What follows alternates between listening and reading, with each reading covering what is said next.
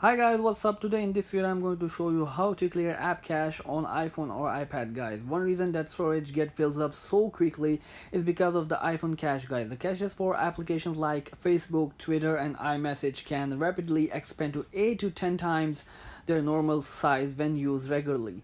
So guys, in this video I'm going to show you how to clear the cache files on your iPhone or iPad, guys. Without wasting any time, guys, let's get started. Okay, let's start, guys. The first thing you need to do is to go to the Facebook application.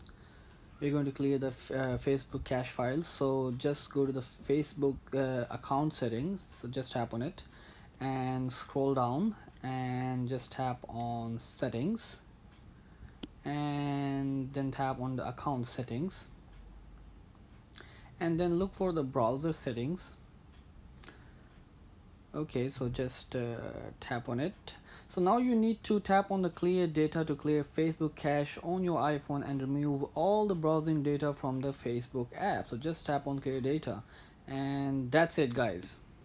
Okay guys, another way to clear cache on iPhone is to reinstall an application with a larger cache. Instead of reinstalling each and every app, it's better to check out which are taking up the most space and go ahead from there. So just tap on storage and iCloud usage. So just tap on manage storage and you can reinstall the apps with the greatest sizes and observe just how bloated they have become from the time you first install them. So I'm gonna look for Facebook and I'm just gonna tap on Facebook, for example. Where is Facebook?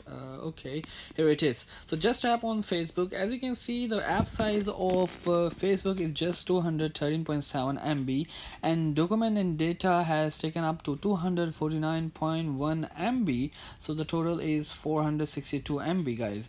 So I'm just going to delete the Facebook app in order to delete the documents and data files and the cache files of Facebook. So just delete the app. So the next time when you install the Facebook app, it will be just 200 MB, guys. It's very simple. Just go ahead and delete the application you want to. Okay, the next one is how to clear the Safari caches on your iPhone and iPad. First of all, to clear caches on your iPhone, delete Safari history from your Apple device. So just go to the setting and look for Safari. Here is it, and select clear history and website data and give confirmation to the promoter on clearing Safari cache and cookies, guys, and you have successfully cleared the Safari caches. The last method is, guys, clear caches on iPhone by erasing all the content and setting, guys. So this method involves resetting your device to clear caches on iPhone. However, remember to make a backup of your data using iTunes so that your data is not lost, guys. So just go ahead and erase all the content and settings, and you can just free up your iPhone space, and it will also speed up your iPhone, guys.